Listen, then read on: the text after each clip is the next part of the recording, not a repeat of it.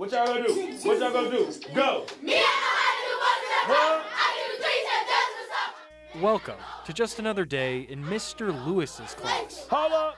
He's a teaching assistant at George W. Truett Elementary School.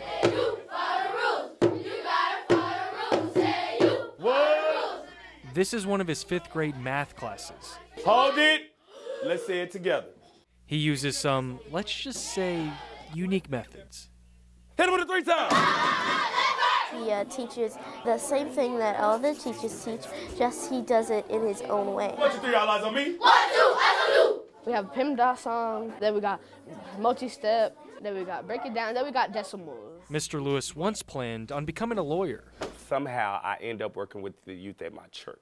Which made him realize his true passion is this: working with kids. I knew that when I got in the classroom, I didn't want to be a regular teacher. Everything else in the problem must drop. Which his coworkers quickly realized as well. I may be on my way someplace else, and I want to stop in and partake in whatever learning is going on in his classroom. He teaches how he would want to be taught. I see students learning, and they're engaged, and they're excited about the learning, and they're very focused, and students just want to do well for Mr. Lewis. Now make no mistake, these kids aren't just having fun, they're getting better at math. I would be good like 80s and 90s.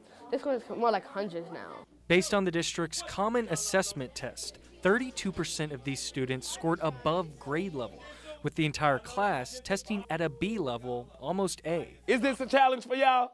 No! But for Mr. Lewis, this has always been about more than grades. My goal is to instill in our youth, to show them that someone cares.